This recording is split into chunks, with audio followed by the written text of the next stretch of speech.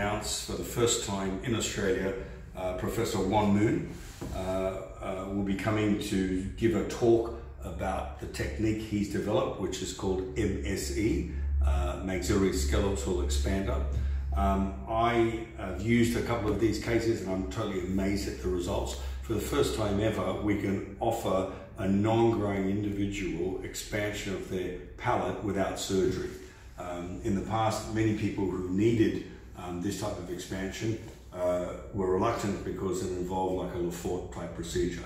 Juan Moon has come up with a technique where we can place 4 tabs and you actually see the changes in the airway. I've done cases where we've been able to not only improve the airway, but bring the maxilla forward at an age that would be deemed not possible. And one has very good evidence to support this technique. So if I show you this paper, and if anyone is interested in a copy of this paper, please send me an email, info@derekmahony.com.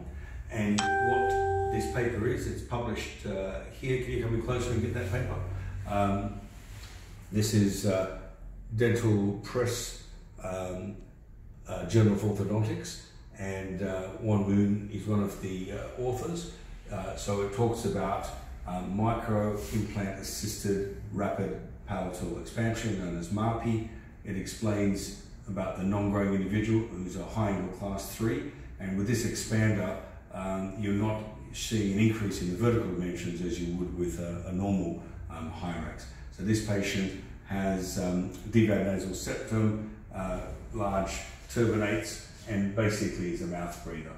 So in the technique and in the course that Juan Moon will show you, everyone will be given a typodont. You'll be shown where to place the expander, and then you'll be actually placing one on the typodont. We have lots of videos showing it being placed live, and this is just showing you the local anesthetic technique and then the hand driver. We want to place it in such a way that we don't put undue force on the screws. And this then shows a case that's had the expansion using CBCT, and you can see where this patient started with a very, very narrow jaw.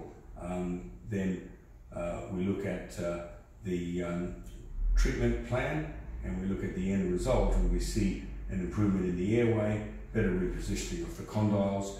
You know, fantastic treatment for someone who would not have been offered this approach back in the day because surgery was the only option. So please come along and listen to Professor Juan Moon. I've heard Juan speak about 6 times. He's very entertaining. He knows his stuff. He had a very successful private practice before he went into full-time academia.